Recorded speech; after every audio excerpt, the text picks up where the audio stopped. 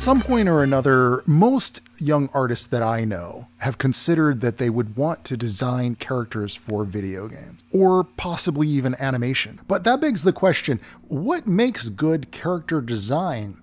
I'm Trent Kanuga. I've been a concept artist. I've been a character designer for video games and comic books for almost my entire life. I mean, I live and breathe this stuff. And I want to try to answer this question through a series of videos.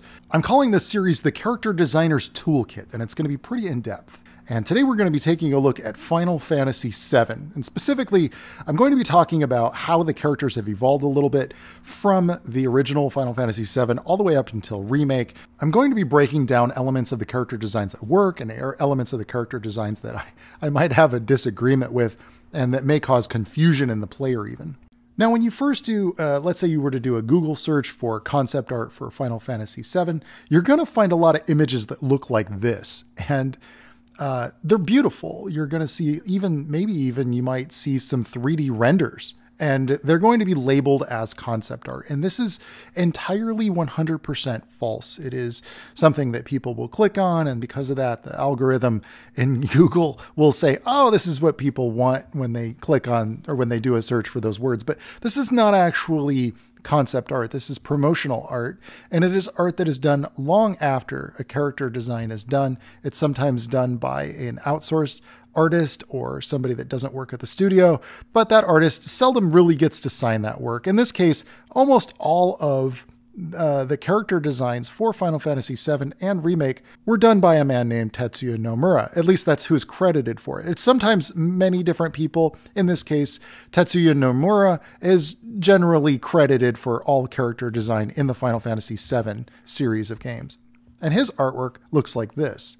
Now, seeing character design drawings that look like this, probably this is going to be very confusing to a budding concept artist, for example. Somebody who hasn't seen a lot of modern day concept art might go, oh yeah, that makes sense. That's what the characters look like, because in game, they look like this. I mean, it was a different era. And quite honestly, an awesome time to be a game developer, by the way. I started in 2002, and we could still get away with just doing cool, like, sketches on paper.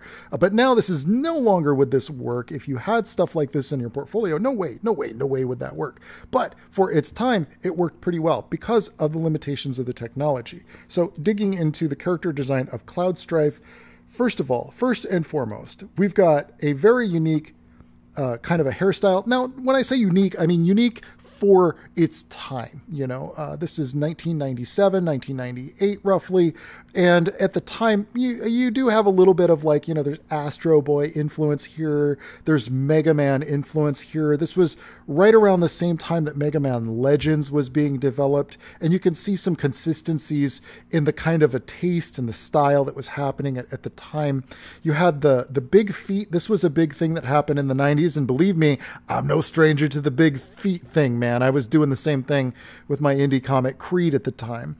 The big hands and the big stylized head. Now, the reason why they had these blown out proportions was because we were coming out of the 16-bit era. And in the 16-bit graphics, if you wanted to have characters emote or have facial expressions, you had to make their heads bigger. And so this kind of logic carried over when we got into the PlayStation 1 era, and we started to do these still what they called chibi-style characters. Do people still use this word? It was a very common word to describe this style of graphics, the proportions on characters.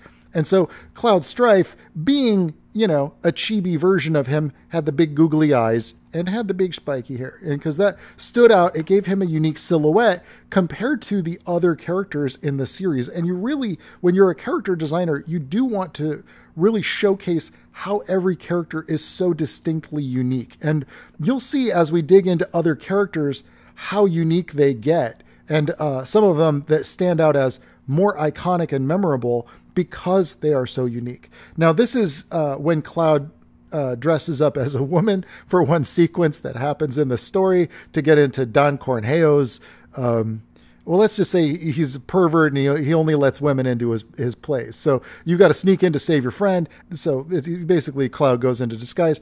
And this is pretty generic. I mean, these are not, you know, overly detailed because you don't need to. Back in the old days, back with the old PS1 level of graphics, you didn't need to have like elegant, pattern work type of materials. I'm not even trying to design here, but you didn't have to work out the details on the patterns of the dresses or outfits or things like that, because quite frankly, they were vector colored. The vectors were colored in the polygons themselves. They didn't even have textures on a lot of them. There was no UVs for a lot of the graphics, the textures on these characters. So that's why those graphics, it could have been on the N64, and they did that a lot in the N64 level of graphics as well, where it was just a flat color. The polygon itself is colored. So there was no point to designing things like a belt buckle or like, sashels or even defining, more details on the character's design. Now, this is, to be fair, there were multiple versions, multiple models for each character.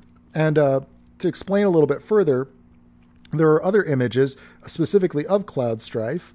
So, for example, when the player goes into battle, you would see a more detailed version of the character with a little bit, just slightly more realistic proportions. Not realistic, but slightly more upright and less chibi proportions.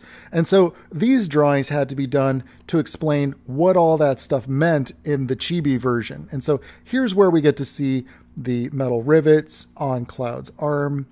We get to see that there's cloth bandaging, and his design, technically speaking, has not changed much since this, even as they went into the remake. The design itself is pretty much one-to-one the same. You've got the belt buckle that all soldiers wear. This is generally a consistent costume design across all soldiers for Shinra. Soldier is it's a elite unit of materia enhanced soldiers, fighters for Shinra. And Cloud Strife was one of them. If you haven't played this game, the story is enough of a reason to play it. Absolutely incredible. Great story. It has some really cheesy moments, but ultimately play remake. It's very, very good. And I think you can get it on discount. Anyway, by the way, how amazing would it be if you could do drawings like this and then some awesome 3D modeler comes in and turns it into this? I mean, and then you get credit for the character design? Damn.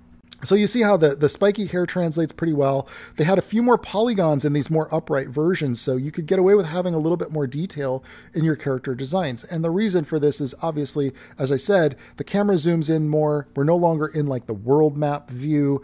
So we get to see the characters a little bit more up close. But in the battle system, we never need to see their emotion. We don't need to see them expressing sorrow or sobbing, or the most we're looking at is body language. How are they engaging in combat? So you might have a character who is asleep, gets cast a spell on them, they fall asleep or something like that. That happens in the motion of the body, but it doesn't happen. You're not seeing a lot of drama happening, and drama is a big part of the Final Fantasy, just the series formula.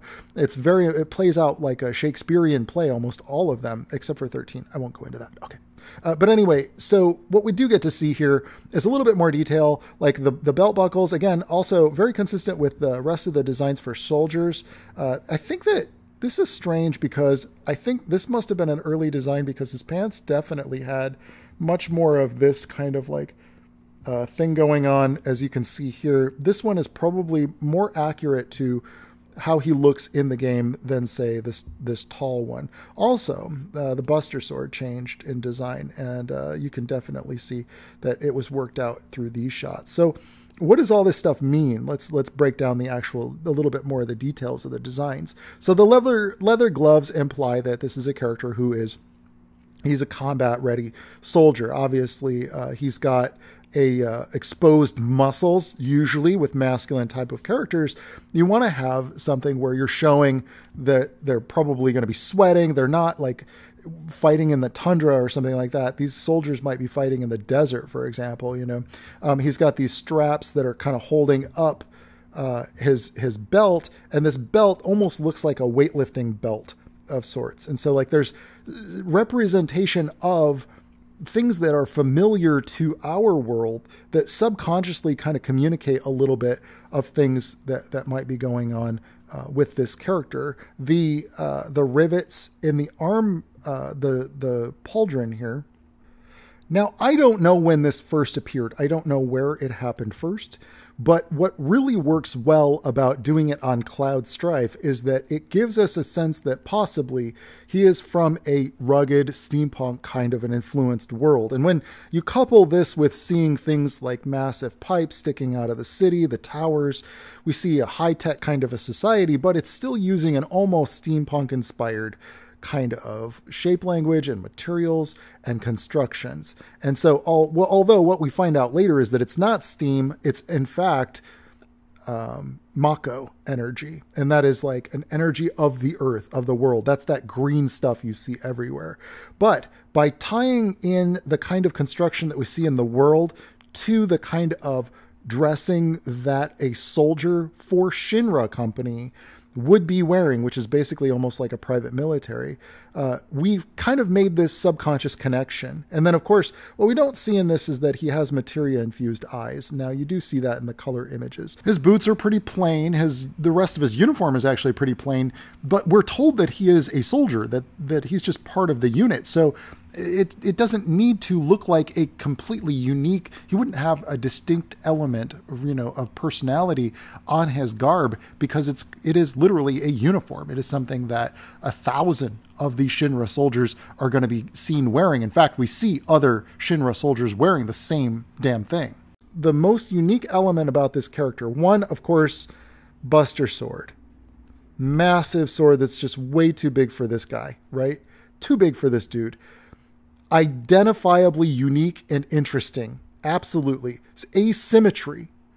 One arm is exposed so that he's possibly, I don't know if maybe he needed more protection on one arm. I'm surprised he didn't give him some kind of like a plating or something on here, but it works really well that it's not there. The asymmetry of having the one shoulder, which is ironic that the blade it's really broken. It's not resting on his shoulder.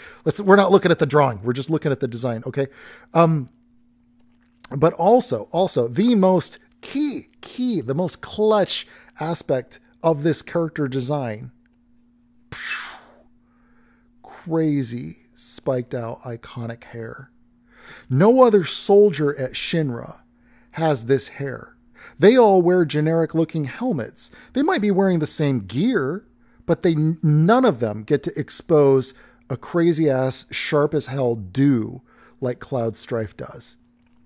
Except for possibly Zack. Now, Zack happened to be Cloud's mentor, and Zack, he did have a crazy ass spiked out dew, but it was a different kind of spike.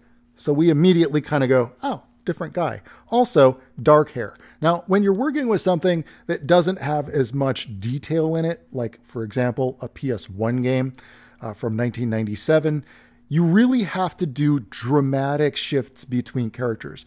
Dramatic silhouette shape differences and dramatic color differences. So if you've got two characters with spiky hair, one of them damn well better have yellow hair, like blonde hair. And if you have another one with spiky hair, he better have black hair. And if you got to have a third guy with big hair, like say Sephiroth, well, let's just say he better have like white hair or something totally different.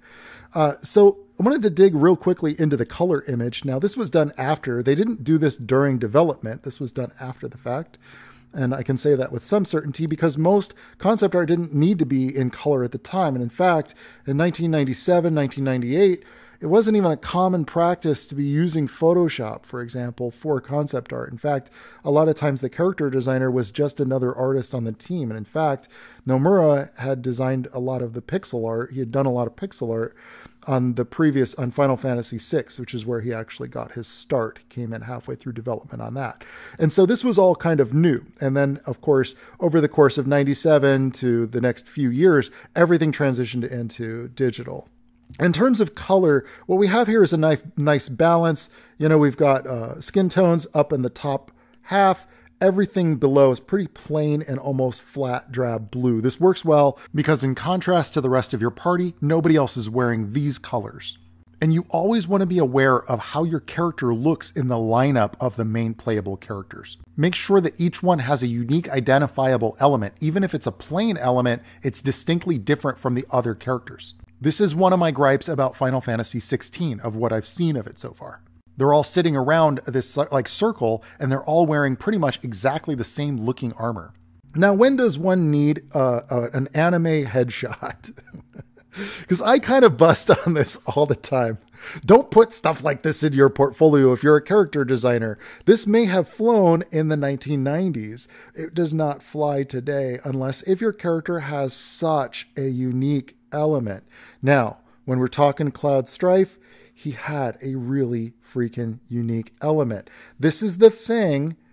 This is the haircut that rocked the world, okay? Not necessarily was it so original, okay?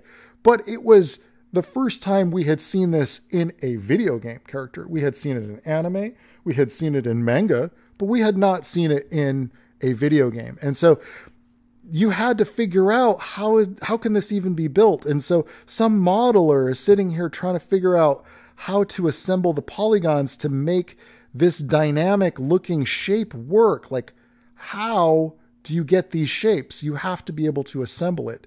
And in order to assemble such a design, some concept artists had to sit down and actually work out the close-up headshot to explain the confusing hairstyle. Otherwise, it's going to look very strange, and the modeler isn't going to be able to understand what the heck to do with it unless they themselves are very creative and just kind of like sync up really well with the concept artist. Another example of when you would need a headshot like this is, of course, if you've got something really unique, like in this case, he's supposed to have Mako-infused eyes. So when there is a unique identifiable characteristic, such as extra glowing eyes or specific color of a character's eyes, that's when you need a portrait of how they look close up.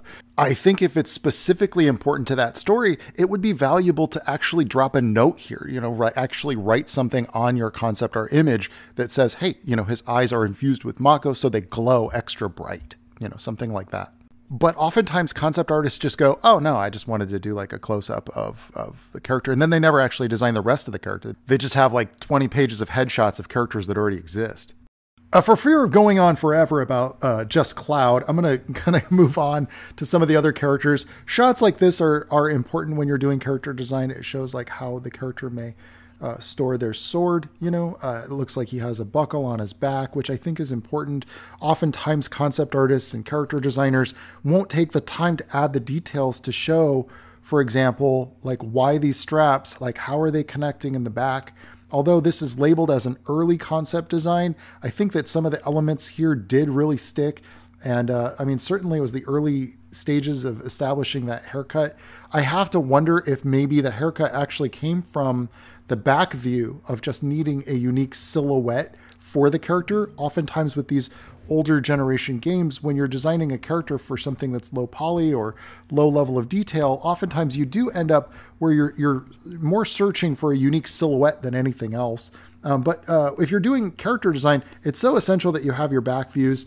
And I think it's very clear here that, Nomura was trying to figure out how the heck is his hair even going to work, But it's clearly like, an early stage for the Cloud Strife design. And it does give us a little bit more insight into like, the leather strap and how it fits underneath the pauldron, and the assembly with the, you can see the actual, let me zoom in here.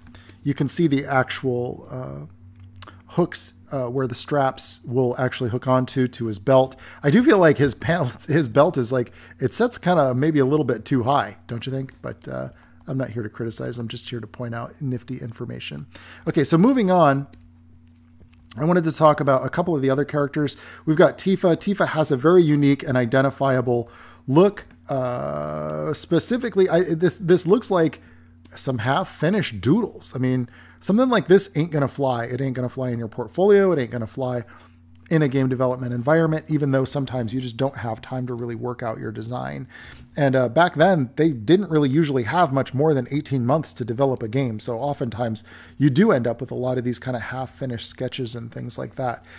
So what we can see here is that there's a consistency with the elbow pad. It kind of looks a little bit like Cloud's pauldron that he's got. And also when we're looking at like how a lot of the characters are wearing gloves. Now her whole thing is that she punches and kicks. She's more of like a martial artist almost. And so she's got to have a sporty look to her. And I think they really amplified that when they did the redesign. Specifically, if we look at like how her leggings kind of go up a little bit more. She's also got a little bit more of a, it's not as much of a skirt as it is like a shorts kind of a design going with it. They've modernized it so that the belt buckle isn't just like hanging loose like this, but she has a very distinct hairstyle from Aerith, for instance, the other female lead in the game. And also even her body type, and her expressions kind of showcase that she has a very different personality.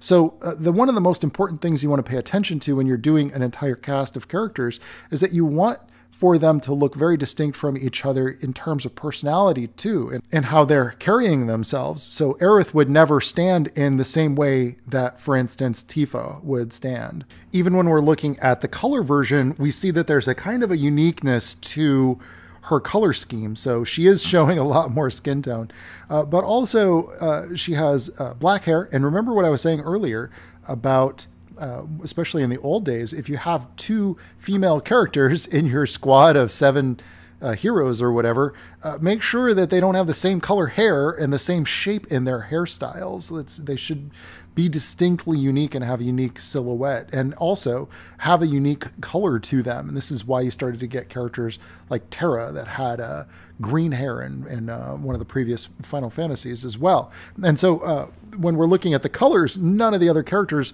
use this color combination of the white top with the black and red combination, you know, especially with the black hair. So she has a unique and distinct look in the lineup amongst the other characters.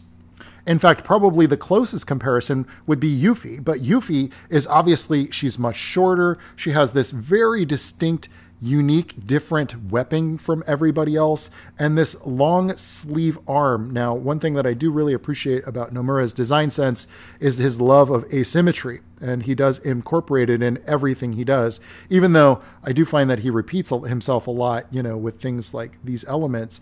Maybe that's part of what brings all of the characters uniquely together into the same world, you know, but she's got these leg warmers on. Yuffie clearly has a little bit more of a ninja kind of a styling with the headband. Look at her expression. Okay, I'm not criticizing. I don't want to pick on any of the artwork here. I want to look at the design itself, because the design itself is really interesting and unique and strong. And when we talk about like how parts are fitting together, I mean, look at this, you know, the care put into like how the leather straps fit to cover her arm and protect her from the metal that she needs, because when she's throwing this massive blade, she's going to need something to possibly deflect or block. And this is just such a unique, weird looking design.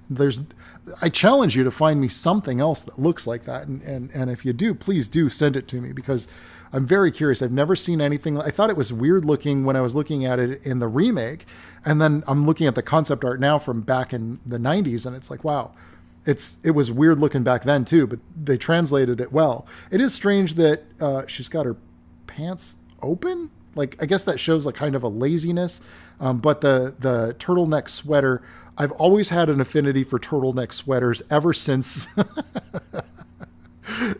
I used to own a few of them. But anyway, getting back to the character design itself, this isn't about my fashion sense in the 90s or the early 2000s. This is about the Final Fantasy character designs. And I'll tell you what, man, she does have a unique look. Part of what makes her look so unique is that asymmetry. You've got almost like, look at this. So she's got the leather strapping that holds on this big arm piece all on this side. She's got the leather strapping across her legs, which I don't know what function they serve. I can't think of any function for this, but it is distinctly unique to Yuffie. Nobody else has that. And then, of course, the stockings down the leg, and then tying it together on the other arm over here. So while I may not be able to appreciate Nomura's rendering ability at the time, which, hey, to be fair, I couldn't render as well in the 90s either, so I get it, and I certainly, maybe he even feels the same way, like, hey, I don't want to look at my old art. But I'll tell you what, the design sense was pretty good. Like, just the overall idea behind what made each character unique in a lineup. And now, a lot of times, the director or the writer for the game will have a lot of influence on these things as well. So we cannot always just go, oh yeah, it was that one guy. It's like there are a lot of people involved in the process of designing the character and what function they serve in the game. So we can't put it all on Nomura, but I'll tell you what, whoever came up with that for this character, I mean, the asymmetry also communicates a kind of disorderly lifestyle. It communicates that you're not like part of, I guess you'd say, like a uniform consistency. It's like a deviant, somebody who is maybe on the outside of things, which is exactly what Yuffie is. And I won't go into her story, just play the game, especially the Integrade episode.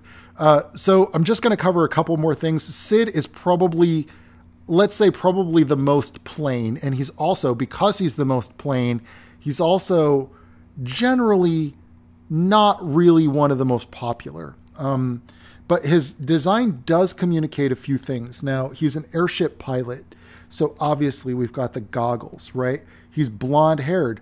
He's got spiky hair, but guess what? It's short. It's cut much shorter. He's smoking a cig. He's an older guy. He's got the old flight jacket on. And everybody, I wonder if when Nomura is old, is he going to pull his belt buckle up way too high, like over his belly button? And because how is this his crotch? How is that? I'm trying to figure out where his body is, like here, and then torso, and then is this his hips?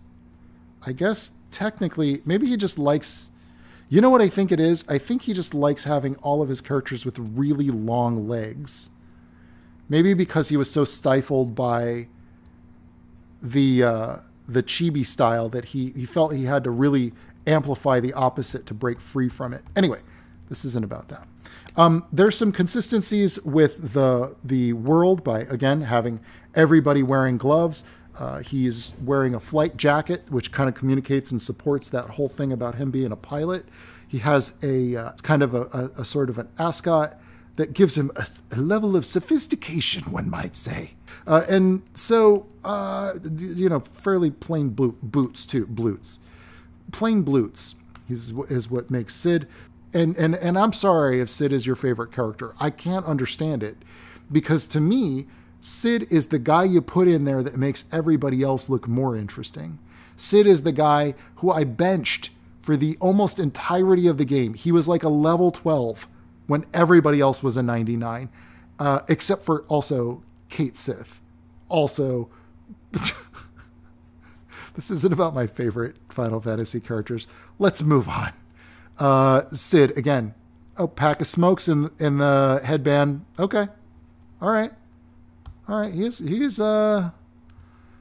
does have a unique element. We are not going to talk about Wedge, and we are not going to talk about Biggs.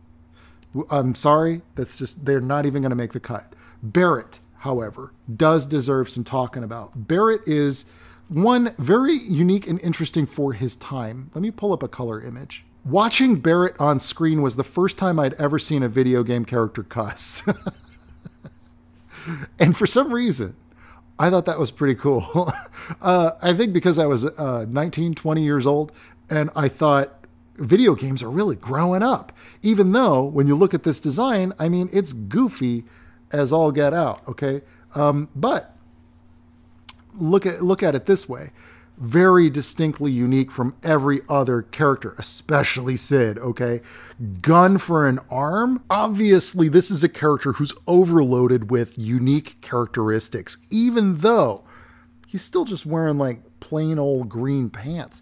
Dude's got a freaking gun for an arm. And they never let you forget it either. He's black and he's built like a tank. This is like, he stands out in the lineup as distinctly unique. Also, he does use a lot of profanity. So even the way the character is written, has a distinctly unique look. Again, though, look at these proportions. That's his pelvis. This is his chest. You know what? I'm jealous. This looks like so much fun. I think Nomura had the most fun any concept artist has ever had making video games. He got to draw just ridiculously outlandish craziness, and they made sense out of it. If anything that I say sounds like I'm being critical of Nomura, it is because I am so jealous of what he has gotten to do. I could draw characters like this all day, every day, nonstop, forever. And if anybody out there wants to make 16-bit or PS1 level, RPGs out of them, I will provide all of the character designs for you. Because this is just fun. This makes you want to draw. This stuff made me want to draw in my notebook. Everything down to like the characters' shapes of their heads, the kind of expressions that they would use. Nobody else in all of Midgar looks like Barrett looks. All the way down to the tattoos, which, by the way, if you know much about Japanese culture, this is unique because, having a character with a tattoo implies that you're part of like a Yakuza or a gang. So in some ways, like Barrett is one of the most edgy characters. I hate that term, but he's one of the most like fringe kind of outsiders, badasses in all of gaming. And he remains that even as they updated him into the new design. Now, the things that I think didn't work, obviously, like, Nomura just doesn't put enough care into boots or shoes. And I don't want to go off on this because it's a bit of a tangent, but they're also like, he put all this time and care into designing the motorcycle parts, but Barrett's arm cannon is just a cylinder with some more smaller cylinders on the end. Like, this could have been, and I do believe that they improved it. I would love to do a redesign of all these characters, by the way. But like, there are a number of ways that you could have like integrated this or added a more unique silhouette, but I mean, the character does get different upgrades throughout the game as well. There are also, by the way, I do want to point out some similarities to other characters. So we have these metal bands going throughout the character. This is very similar to what we saw on Tifa. This is what we saw on Cloud, obviously. So it does tie it to the rest of the world, again, with the gloves. Fingerless, though, because Barrett's the outsider. He's the brawler, right? Also, subtlety. Most people don't notice. Dog tags. Was Barrett former military? I don't know of any fiction. I don't know of any like novelization. I would love to read a series going into the backstory on a lot of the characters of Final Fantasy VII. If you know of anything like that out there, please do drop that in the comments below, because I love this stuff, obviously. I still go back and play the original, by the way. And yes, I do have that like maxed out Omega weapon version where I killed all the Omega weapons and all that stuff. I got the level 99 stuff with all the materia. Yeah. I did all that stuff back in the day. I'm a big fan of Final Fantasy VII, and I'm really looking forward to the new one, obviously. Again, I gotta be careful because I geek out on this stuff. I truly love it. If you can't tell, I truly do love the Final Fantasy VII world. And so obviously I'm going to geek out a little bit as I'm talking about these things. Okay, so Vincent. Right out of the gate, Vincent, you can see, is really unique. So he does have this very distinctive vampire vibe.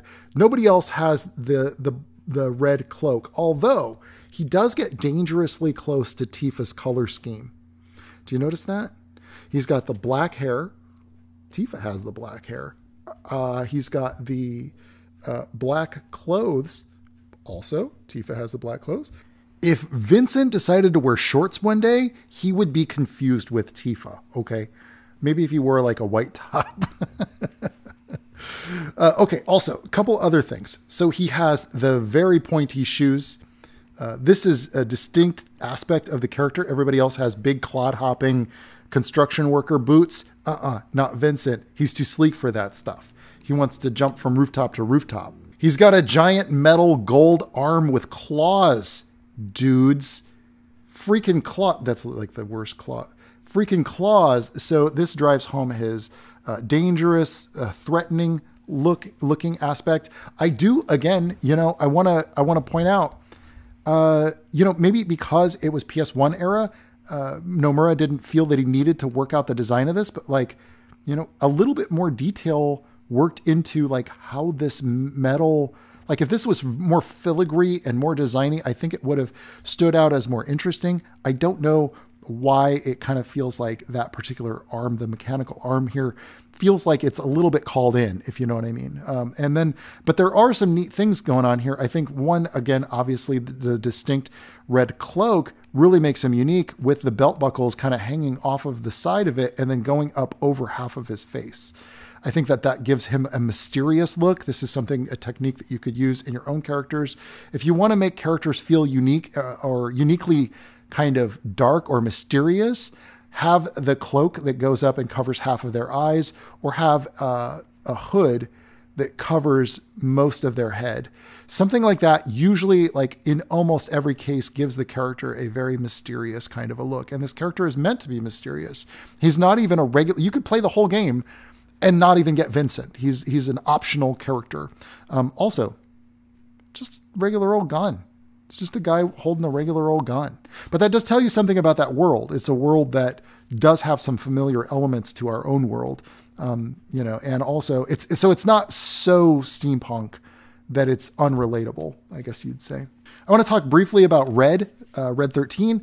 Red 13 is very distinctly unique. I think this is awesome to see this, by the way. And what most people don't know, is that almost every character design that goes into a game has iterations that you'll never see. The company will never release the unused sketches of, for instance, half of the Demon Hunter designs that we did, or the Monk, or any of the other characters that we did for Diablo 3. You'll never see a lot of the scrapped character designs that we worked on for League of Legends, for example. And so this is kind of rare and unique that you would get to see this. I don't know if maybe this is an alternate, or if this was him as a cub, or maybe it is his cub. Maybe there was a sideline story, involving him rescuing his cub or something like that. What does work for this really well, one, he does have the cloud strife hair, but guess what? It's all red. It's all like a singular color scheme. And also, he's not humanoid. So he's so distinctly different that he's allowed to have the cloud strife hair. He's the only guy who's allowed to have the cloud strife hair because he's not even human. He's not going to be confused with him when they're standing in a lineup. Some things that really made him unique and stand apart. The Indian style feathers, I think, nice touch, gives it like an immediate kind of an association, is that he might be from some kind of like a tribe. He might be from some kind of a mystical tribe. And especially when you find out more about where he is from, it's like, oh, I want to go there. I want to see more of these guys. I want to find out more about what they're like, because he is a talking animal, basically. And the way that they made him unique was to give him armbands, which are not very well worked out. There's not a lot of detail there. And it's a little bit surprising that there's just no actual pattern work worked out. Like, it's almost like he just sketched out the body of it and then didn't bother to figure out the details of what the actual pieces look like. But again, we're talking about PS1 era, and this had to be worked out by the time you get to, translating it to PlayStation 4, PlayStation 5. I am a little bit surprised. I would have thought to put something on the tail to give it a unique look, or, possibly do something with, the fur along the back to give him like a little bit more of spikes, but that does make him look more feral.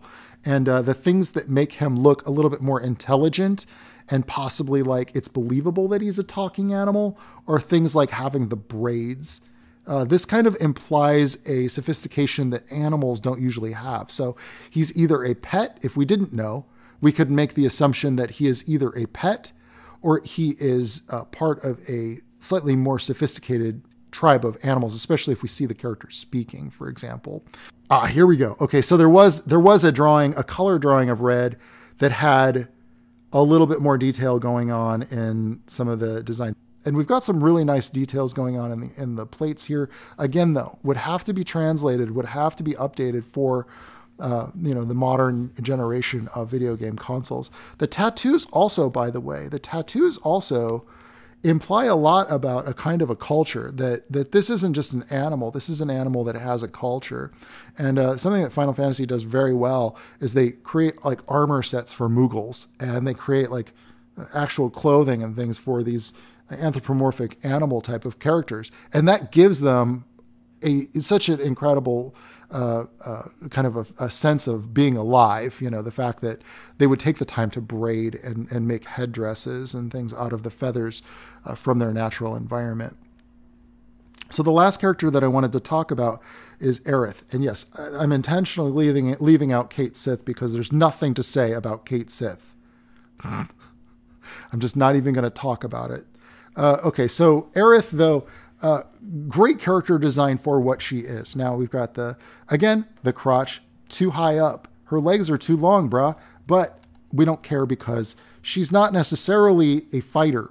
And her demeanor, the way she stands, the way that she dresses, also supports that she is not a fighter. She is a flower girl who happens to have the power of these ancient creatures, these ancient people, and she can speak to spirits, okay? So that's exactly what this communicates. She's not going to be rushing into battle. She's not going to be right next to Barrett. She's going to be standing in the back casting spells, and that is exactly what she communicates. The Mako in her eyes, the color of her eyes communicate that. The kindness, the kind look in her eyes also communicates that. Her hairstyle is uniquely, distinctly, I guess you'd say, wholesome. She doesn't seem like, she doesn't have like a shaved head on the side or anything that makes her seem edgy or punkish. She doesn't seem like somebody who's a threat in combat. And I think that that's a very important aspect of her character. I do think that possibly they could have steered away from the traditional pink and red to just kind of, because they're girly colors or something. But it was also 1997. So like, I'm cutting them some slack for that. Giving her the bow staff weapons, I think these are almost like mage staffs, actually. She doesn't even really hit people with them. She just uses them to cast spells. And I think that gives her a unique aspect when she's in the lineup with the rest of the characters as well. Personally, I probably would have done something different for the feet. These are all big clodhopper boots. And what they did in the updated version, in the remake, is they gave the women just a little bit more of a form-fitting shoes. They're more normal human-sized shoes. But back in the day, I think this had to do with that chibi style. They had to amplify the proportions and make them consistent across all the characters, not just a couple of characters. But I do think that it's a plain design. And one of the things that Nomura does, and we can at least, because this is a character design toolkit, we can analyze this aspect of something Nomura does. This whole area, there's like about a third of every character that is really plain. It's just like flat cloth. And then all the interesting stuff is happening in the upper torso. And if you keep that in mind when you're doing your character design, what it'll do is it'll force the viewer to always look at the more interesting part of the body because it's contrasted with these large plain areas. And this is something that we can take away from Nomura's design sense, something that we can evaluate and go, wow, maybe, you know what? Maybe the boots aren't really all that important, Maybe all the important stuff is what's going on in the upper body, or in whether or not the character is asymmetrical, or whether or not there's, a consistency of parts like the metal bands on all the characters' wrists, for example. And furthermore, I want to talk, I've mentioned that he likes to do this asymmetrical thing. Notice that Aerith is completely symmetrical. There's subtlety in this, but it's also because of what she represents in the story. Aerith is harmony. Aerith is it's a kind of, what she represents is a kind of harmony with the nature, a kind of harmony with the earth. And I know this sounds weird, but it ties into the universe and the story of what her people represent. She's part of this race, a descendant of these ancients that were people who spoke to the earth and the spirits of the earth. And so she needs to have a kind of symmetry and a kind of order and a kind of purity that, say, for instance, Tifa doesn't have. You know, Tifa is a little bit more of a survivor in the world. She's a human survivor, so she has to be a fighter. Whereas Aerith is someone who speaks to the earth, somebody who has a kind of, I guess you'd say that, like I said, a harmony. And that's something that tears at Cloud. You know, there is a love triangle that goes on, by the way. It's something that tears at Cloud because he absolutely is in love with order, but he belongs in the chaos. He's a survivor like Tifa. He grew up with her. And so they're the same. Now, you may think as I'm talking about these things that they're not relevant to the character design or the way that they look, but I think they're absolutely essential to the character design. I think that story is what dictates good character design. And you'll see that as I do more of these videos, you'll see that the things that I appreciate the most are when the character designer really supported the character's design, what the intention was. And if it's a story-based game where drama is the focus of the progression, then the character designs are going to reflect what they represent in that world, whether it's order or chaos, or whether it's unity or uniformity, or whether it's rebellion. You know, all of these things and what every one of these characters represents is a distinct aspect of the story itself. And the overall lineup of these characters, when you look at them after you've followed the story, you can't help but feel something for each of them. And their personality is reflected consistently with how they're designed. And I have no greater pet peeve in character design than when you tell me that a character is something that they don't look like at all. Final Fantasy VII masterfully captures what each character represents, both as a functional, playable character and as a narrative storytelling device. So that's it for me on this video. I hope that you enjoyed this analysis. I would love to hear your thoughts as well on the character design of Final Fantasy VII from the original to the remake.